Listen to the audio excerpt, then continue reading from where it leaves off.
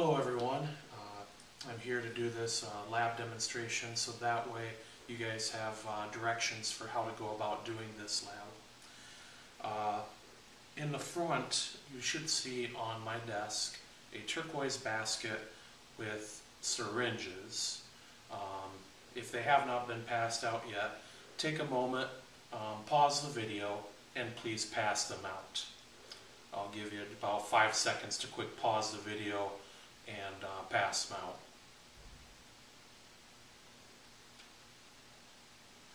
Okay, I think that's been 5 seconds, so hopefully the video was paused, everything was passed out. Everyone should have a syringe.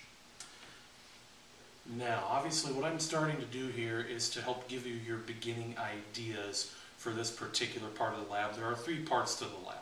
Now granted, you do not have to do 3 journal entries for this lab.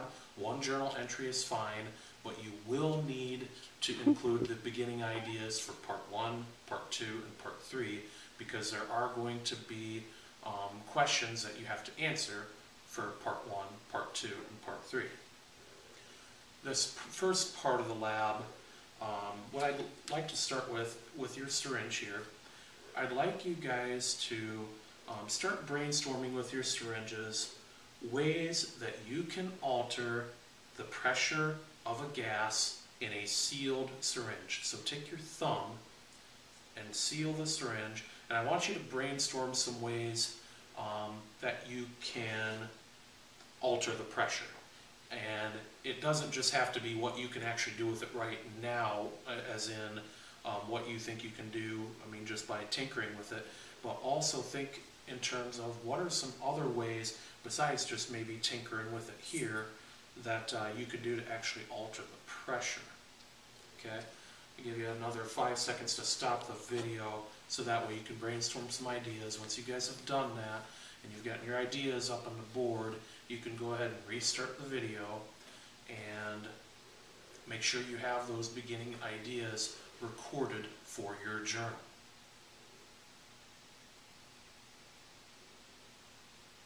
Okay, 5 seconds. Should have your beginning ideas now.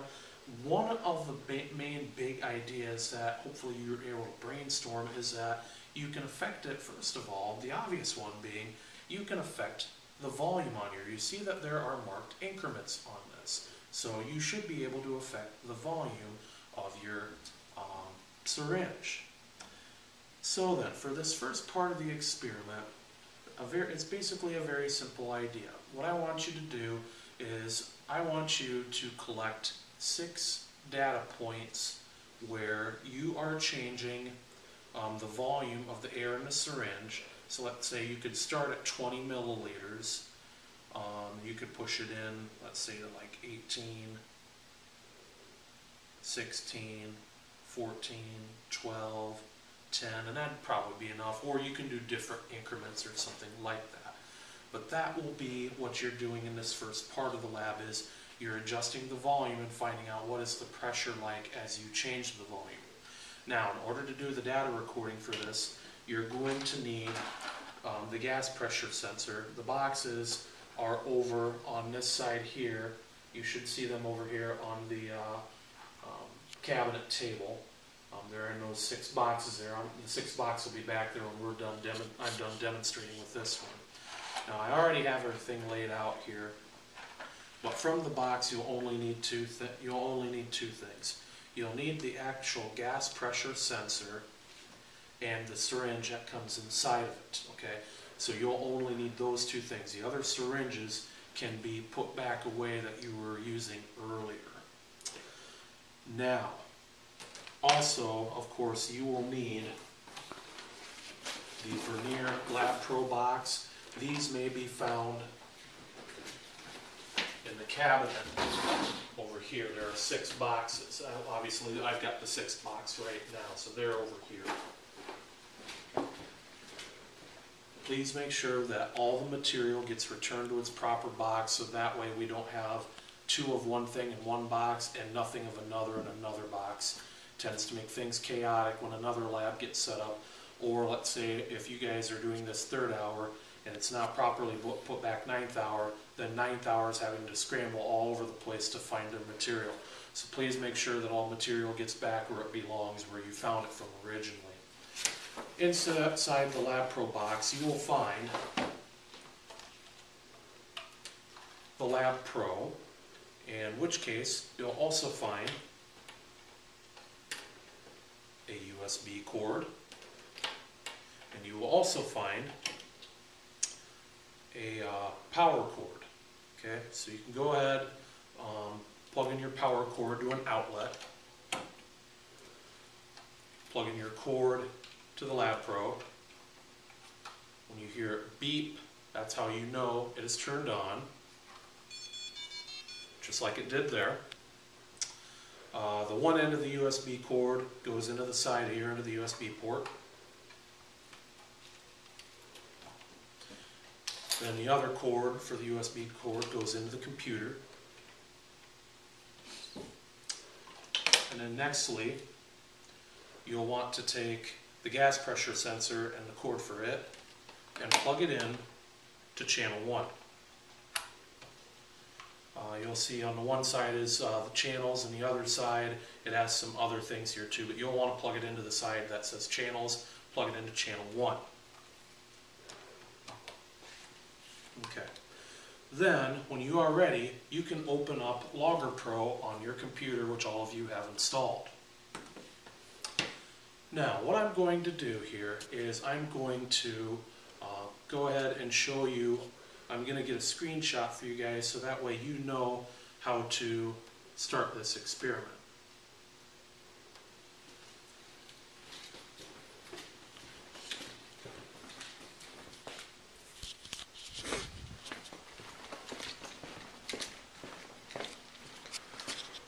Okay, so on the screen here,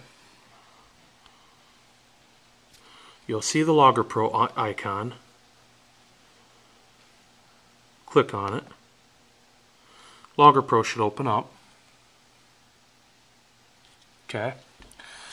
Now, you'll notice that your initial reading, or your initial things that are up, are pressure and time. Sorry about the focusing on this. Maybe I can bring it in a little better. But you can see pressure and time. So then what I want you to do is I want you to change that. You need to go to the experiment menu, and you need to go and scroll down to data collection. I do apologize for the shakiness of the video. Now you'll notice here that you can change the collection information. On the collection information, it currently says time-based, but you can change that, and you can scroll down and you can do events with entry. It's the next one down. So select events with entry. Okay, so then what you want to do is the name. You're going to start with a column. Number of columns is fine, it's 1 because it'll record the pressure on the other one. What we'd like to do is name this one volume. So capital V-O-O-L-U-M-E, and then short name we'll just call it V for volume. Units. Unit of volume, as you should know by now, is in milliliters, so small m, capital L. Then I can go down and click on Done. So then now, since this is an event with entry, what I can do is I can start it on the play button, and I can actually start collecting my data. So what I have to do here, and I'm going to hand the camera off for just a moment. I'll show you how this gas pressure sensor gets hooked up. Okay, so you can start whatever you'd like to. Actually, start at the 20 milliliter mark with your syringe. Hook it up to your gas pressure sensor, and what it does is it comes on, and then you can screw it on the rest of the way. So now That way it is all set up and ready to go. So now that you've got your events with entry, what you can do is you can adjust the volume and you'll get a pressure reading. You'll see what the pressure reading is. And what you want to do once you get an appropriate volume that you want, if you go to experiment and keep, it will then ask you to enter in the volume in milliliters. I'm going to push mine in to 15 milliliters. So actually I'm going to cancel for just a moment because I want to make sure it's at 15 milliliters. Okay, so now it's at 15 milliliters, so now I can go to experiment and keep, and I can enter in that my volume is 15 milliliters. And so on my graph here, it shows me 15 milliliters and a pressure of 131. And I can do the same thing for the other 5 data points that I have on my in my experiment. So that's how you'll run this first experiment. Now the second part of the experiment is very similar to this.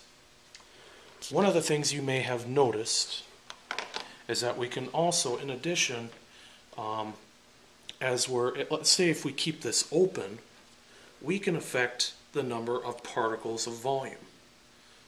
Or we can just simply affect the number of gas particles, either by more or less. So then, what I want you to do for the second trial is basically we're going to do the same thing, except this time I'm going to change this experiment out here so that way you can see what we're doing. I'm going to quit Logger Pro so that way I can bring up a new one.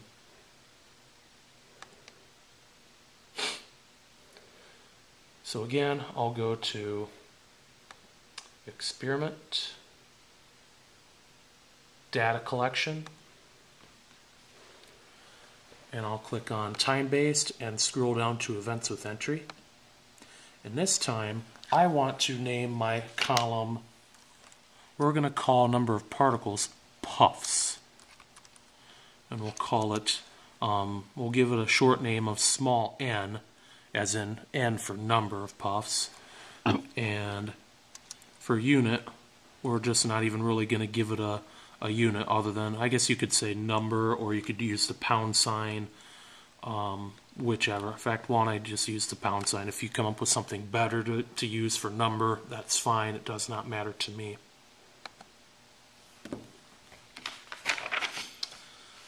So then in this experiment here, what we can do is that we can keep the other things constant while we're simply changing the number of puffs.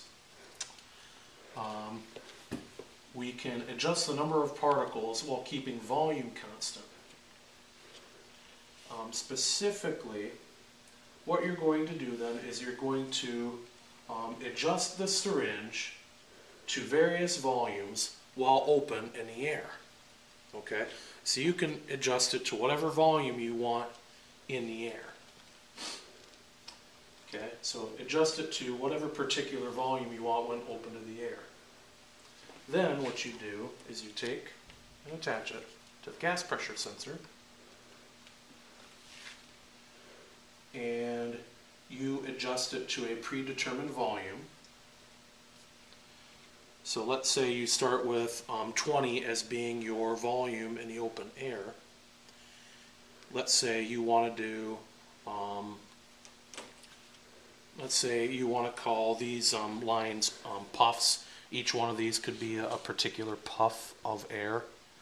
So let's say I adjust it to 18. So then, just like before, I click on the play button. So it allows me to start to collect data. I adjust my puff button to 18. And then I go to Experiment and Keep. And it allows me to enter in the number of puffs I have, which right now it would be 18. I hit OK. So then I could do the very same thing, and I could do 15 puffs. Experiment. Keep. Now I'm at 15 puffs. So again, what I did is I adjusted my volume of the syringe while it was still in the open air. Then I hooked it up to my gas pressure sensor, and then I adjusted it to a predetermined number of puffs. When your adjustment was done, click the keep button. You enter the number of puffs in the syringe. We hit enter, and the computer is recording it. Okay, so that's kind of the idea that we're going with here.